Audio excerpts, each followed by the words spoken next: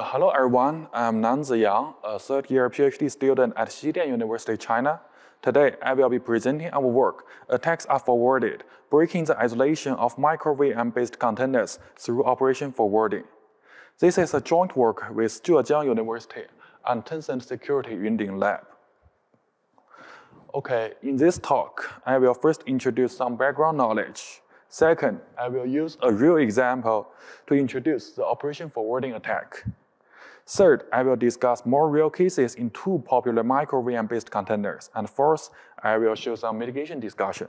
And finally, I will conclude our work. Let's start with the background.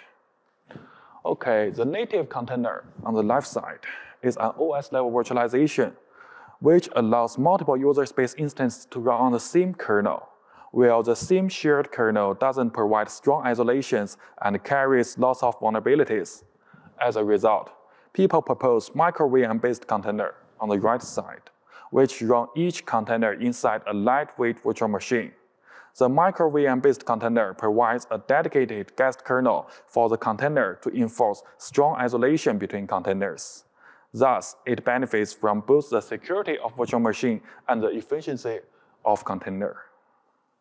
Okay, cloud vendors such as Amazon AWS and Alibaba Cloud use MicroVM-based containers to isolate different workloads from multi-tenants. More specifically, Alibaba Cloud ECI uses the Kata container and Amazon AWS uses the Firecracker-based container in its Fargate and Lambda. Okay, the MicroVM-based container is widely used in multiple scenarios. The components of MicroVM-based container can be divided into three layers: container runtime components, device emulator, and the host kernel components. Specifically, the container runtime components are introduced to create and manage the MicroVM-based container. The device emulator is a host user space program that simulates hardware. And the host kernel components are loadable host kernel modules to provide virtualization support. Okay, let's start our attack. First, let me clarify the threat model. We assume the attacker can create and manage one or more MicroVM-based containers through container management requests. Moreover, the attacker can run any program within the created MicroVM containers. Both the host and the guest are running most security practices in deployment. So what's the key idea of operation forwarding attack? Although the MicroVM-based container and the host machine can be regarded as two isolated environments, we note the components of MicroVM-based containers still rely on the host kernel to serve its functionalities. Specific operations are forwarded from MicroVM-based container to the host kernel through different passes, which include the guest syscall to host kernel function, and guest syscall to host syscall, and container management request to the host syscall. And some of these passes miss permission checks or rate limitations. Thus, a malicious user can leverage these passes, which we call operation forwarding passes, to exploit the host kernel and make attacks, which we named operation forwarding attacks. This attack breaks the isolation of MicroVM with severe consequences. Okay, we use a real attack with a CVE to illustrate the details. Kata containers leverage the word LFS to share directories and files between the host and the container.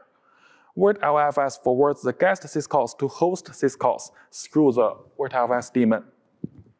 If a malicious container requests to create a new file with SJID permission bit, the virtualization driver in the guest kernel intercepts the guest open and forwards it to the virtualization daemon. After that, the virtualization daemon will make a host open system call. And the file creation request enters the host kernel and invoke the inode init honor function. Okay, the inode init honor function determines if the SJID permission bit of the creating file needs to be shared. Note that the word LFS daemon runs as the host root user and has the root group in its supplemental group by default. and which is the same as the directory owner. As a result, the file creation request as the file creation request passes the entropy check in line 10. And the created file keeps the host root SGID bit, line 12. Thus, if the created file is executed by a host normal user, the file will be executed as the host root group permission and make a privilege escalation. We report this bug to the virtualization driver developer group, and they assign us a CVE.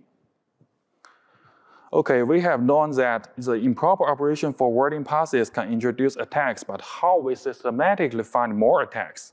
We designed 3 strategies to achieve this. The key idea is leveraging the operation forwarding of each layer components to improperly call host syscalls or kernel functions. First, an attacker or an attacker-controlled container can trigger the container runtime components to make host syscalls and exhaust host vulnerabilities or exhaust host resources. Second, the malicious container can force the device emulator to invoke host syscalls and exhaust host resources. Third, the malicious container can forward its operations to host kernel functions through host kernel components and generating auto-find workloads on host kernel threads. Okay, let's discuss more real cases with different strategies. As shown in this table, for the kata container, besides the virtualization daemon escalation, which we have discussed before, we also launch kata container dirty memory attack, NF contract table attack, and we host net attack.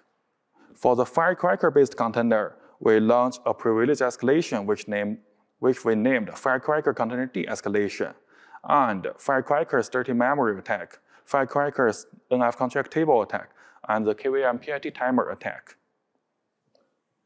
Okay, let's start with another privilege escalation in the Firecracker-based container. Due to careless checking of the container runtime component, a malicious user can exploit the Firecracker Container D container runtime component and forward the create VM request to host syscall, change on and create with improper parameters, and make a privilege escalation or crash the host. For the privilege escalation, we specify a craft host path in the create VM request. More specifically, we specify the m.host path to this path. Okay, the first one, this path.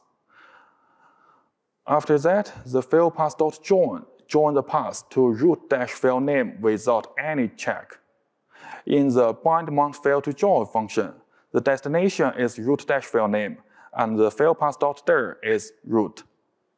And after that, the os.changeOn function changes the -root directory owner from root to a normal user without any check. Okay, the second one. And the normal user now can get the privilege to access the root directory. This is the privilege escalation. And, for crashing the host, we specify the host path to this path. And the file path.join points to the host's ld.so binary file. And the os.create truncate this file to 0 without any check. The host cannot run any new apps now and crash the host. Okay, both the kata container and Firecracker suffers dirty memory attack. The guest syscall write is forwarded to the host write in these 2 environments through different components.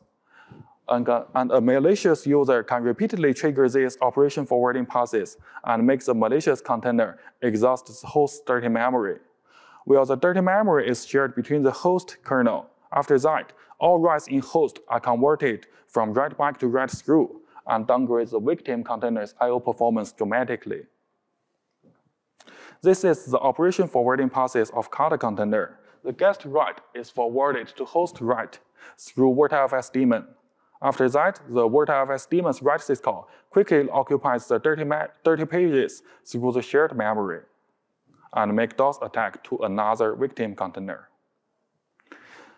This is the operation forwarding process of firecracker-based container. The guest write is forwarded to host write by firecracker, which is the device emulator of firecracker-based container. After that, the firecracker's write syscall is quickly occupies the data memory through the disk image file and make DOS attacks to another co-host MicroVM-based containers. Both the CUDA container and firecracker also suffers NF contract table attack. More specifically, the guest syscall connect is forwarded to the host kernel by vhostnet model of the CUDA container or device emulator of the firecracker-based container. After that, the guest Ethernet frame is forwarded through the host CNI bridge and write an item in the host net filter table. Okay, by repeatedly triggering this operation forwarding process in these two environments, a malicious container can fill up the host NF contract table and make the victim container drop packets randomly. So this is the operation forwarding process of CUDA container. The guest syscall connect is forwarded to the vhostnet Tencent message, and the Tencent message sends the Ethernet frames to the CNI bridge and write an item in the host NF contract table. Okay, this is the operation forwarding process of firecracker-based container. The guest connect is forwarded to host send message. After that, firecracker sends the Ethernet frames and write the item in the host NF contract table. Okay, CUDA container can exploit the vhostnet kernel model to generate out-of-band workloads. More specifically, a malicious container send message and receive message syscalls are forwarded to the vhostnet, which is a kernel model, and trigger the host kernel functions handtx and handrx. Okay. Accordingly, a vhostnet kernel thread is waked up to handle the above requests and charged to the host root group. As a result, by repeatedly triggering this path, a malicious container can generate much out-of-band workloads and make DOS attacks. The firecracker-based container can also generate out-of-band workloads through the KVM model. The firecracker-based container writes low-level I/O ports throughout B and makes the KVM model wake up the KVM PIT kernel thread to handle the PIT do work kernel function. By repeatedly triggering this path, the malicious container can generate much out-of-band workloads and downgrade the victim's CPU performance dramatically. Okay, let's try to give some mitigation. For the container runtime component, you can jail the container runtime components or disabling the sharing file system. To protect the device emulator, you can use SRIOV pass-through devices or add read limitations to specific device emulator. To protecting host kernel components, you can try to attack the host kernel thread to proper C groups, or you can disable some functionalities of host kernel components to mitigate the risks directly. Besides these methods, you can also use some monitoring tools to detect operation forwarding passes and operation forwarding pass attacks and operation forwarding attacks. Okay, let's try to summarize our work. In this paper, we demonstrate the operation forwarding mechanism can be exploited to break the isolation of MicroVM-based containers. An attacker can leverage the MicroVM-based container 3-layer components to launch attacks with severe consequences. Okay, thanks for your attention. Any questions?